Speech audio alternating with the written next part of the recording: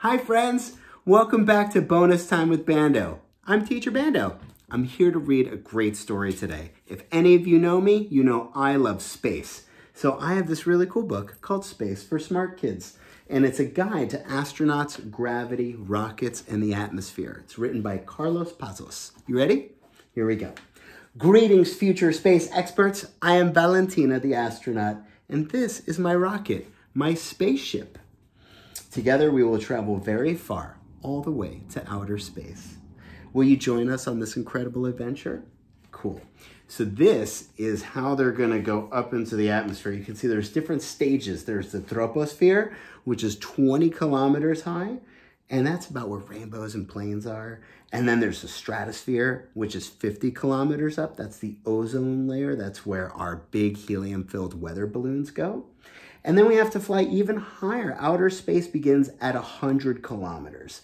But before we get there, there's the mesosphere. That's the last part of our atmosphere. That's why we see these shooting stars and meteors burning up in the atmosphere. Shooting stars are really cool. And then we get to outer space at 100 kilometers, and the thermosphere is 500 miles, which is 800 kilometers up. And then the exosphere, 10,000 kilometers up. That's outer space. That is the International Space Station. People live up there and do science. It's not easy to travel this high. Something is keeping us chained to the ground. This phenomenon is called gravity, which is what attracts objects with mass to other larger objects and other objects in general. To understand this better, imagine that small creatures on Earth, like these, are holding on to us and connecting us to the earth, and they won't let us fly away. So that's just using imagination. But if there were these little creatures that wouldn't let us fly away, that's what it would look like. They'd have to hold all of us down. But if we want, we don't have to do that. We have gravity holding us down for us. It's invisible. We can't see it, but it's the force that keeps us on our feet on the ground, on the earth. If we want to escape gravity, we have to fly very quickly, like a cannonball. She's getting away, said the little friends trying to help out. To do this, we need to use rockets, machines that fly very high and very fast. They come in many shapes and many sizes. We have rockets, best friends all here. So the rocket that she's taken, astronaut Valentina, is right here. And we have the Long March rocket. This one is from China. We have the Ariane 5, which is from Europe. You can see the booster rockets right there on the side. You can see the Soyuz from Russia, and that is the booster rockets for the Soyuz. That's where Yuri Gagarin went to space. He was the first person to go to space. And we have the Saturn V right here. That is the biggest rocket that's ever been built by the United States. That's the rocket that people went to the moon in. In fact, the people were in that tippy top right there before it goes to the point. That's where the people were. It's so cool. Rockets help us carry all kinds of things from Earth. Communication satellites, manned spacecraft, weather probes, scanning probes, telescopes. Those probes and those telescopes, those tell us a lot about the universe and the secrets of where we live. Rockets can be divided into stages. This way, you can combine smaller rockets to create a bigger rocket. Here we have the first stage, first stage and second stage, and then the third and more. So check it out. Here's how the stages work. This is a one-stage rocket right there. You see that? This is a two-stage rocket, 1, 2. This is a three-stage rocket because you have 1, 2, and then the 2 little booster rockets there. And then look at this. Right there we have 2 booster rockets, another stage, and another stage. So actually we have 1 full stage here and 2 stages there.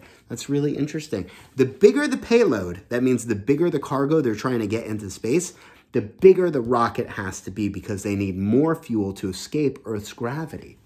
So to make the stages work together to go farther and carry heavy items into space, they have to work together. And they go up so high up in the sky.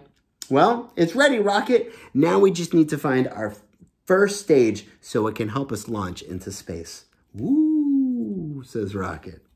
We're going to build a liquid propellant rocket, and here are its many parts. Okay, there's a fuel tank, there's an oxidizer, there's a propeller, and there's a frame.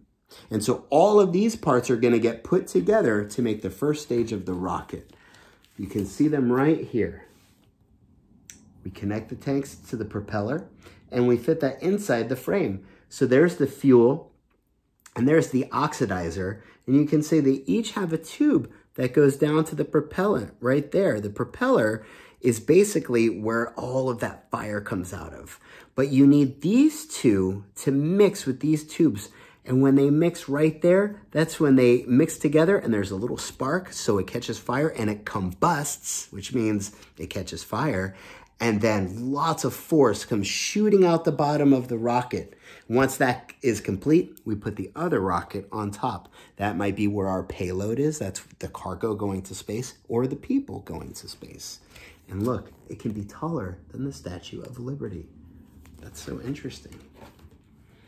Well, it's time for me to get ready too. So I'll start to put on my spacesuit, says Valentina. There's a hard upper torso. That is a very important part. She can move around her arms, but that part is very stiff. And she has pants with a lockable ring. That means that the pants lock in with the top and they're airtight. You can see right there that ring is airtight, which means no air can get in and none of her air can get out. She's got her helmet and her boots and her lightweight hat with headset. That's how she can communicate with the mission control, the other people that are keeping her safe. And here's a control panel. That might help her with her life support and the things that help keep her alive in space. Yep, there's her life support right there. She's got her gloves. Well, that's no fair. I want to be like Valentina. I want to get ready to go to space. I'll put on my helmet and I'll be ready to go too. Should I go? Okay, here we go. We'll keep reading. Rocket, I'm ready. I'm ready to come up. You probably can't hear me very well like that, can you? Okay. Rocket, I'm ready. Let's get ready to go. Rocket, I'm inside. If we want to launch, we need to turn on the propeller. Okay, when we turn on the propeller, we release the fuel and the oxidizer at the same time in the combustion chamber. You can see it right there. When those two mix, just like I mentioned, they explode, and then out the bottom is the thrust from all that fire. That's what pushes that rocket off of the ground. And so it's very simple. The rocket flies just like a balloon losing air. You know, you ever blown up a balloon and then when you let the balloon go, it flies off until it's out of air. And then when it's out of air, it falls down. The air was making it propel upwards. That was giving it its lift. The hot gases come out below, and while that is combusting, the rocket rises and rises. 3, 2, 1, blast off! Or as they say on the pad, lift off. Once they're in space, we separate from the first stage. And since the rocket also has its own motors and fuel, we continue on our way. So they drop the first stage in space when the first stage has run out of fuel. That helps it get out of Earth's gravity, and then the rocket can take care of the rest. Meanwhile, the first stage returns to the Earth thanks to gravity. Yes, we have you. You thought you could have escaped us, say those little gravity beings. That's so funny. But this is actually a returning one from the company called SpaceX. They developed a rocket that when you launch it, the first stage, instead of going back down into the ocean, it will fly back and parachutes will slow it down. And then right before it gets to the landing pad, it will fire retro rockets and have a perfectly smooth landing, and they can reuse it again. That's really important because we're always trying to find ways to reduce our waste, right? That's one of the ways scientists figured out how they can reuse a fuel stage.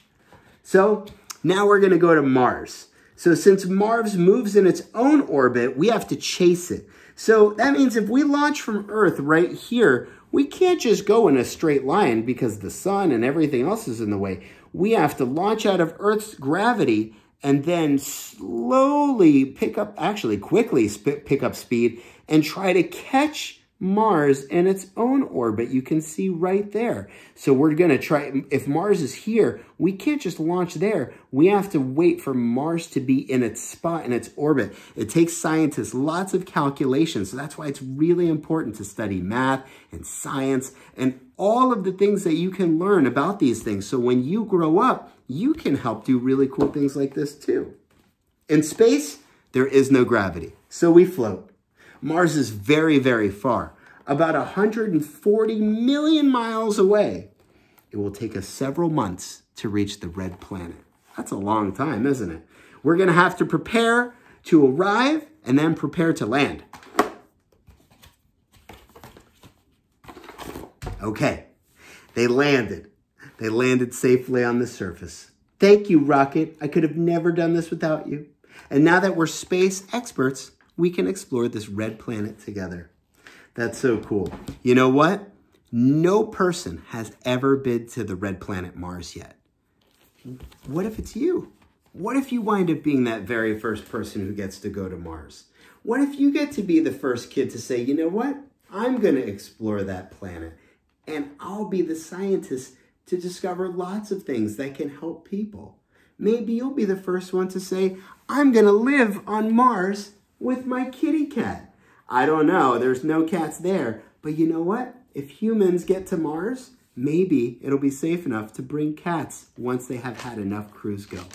So if you enjoyed that story and want to hear more stories about space, let me know, because I love talking about space. I could do stories about space all day. So let's do it. Let's do it again, yeah? We'll do more space stories. So thanks, friends. My name is Teacher Bando. Thank you for joining me. I'm going to go. I'm going to blast off, and I'll see you later. Bye, friends.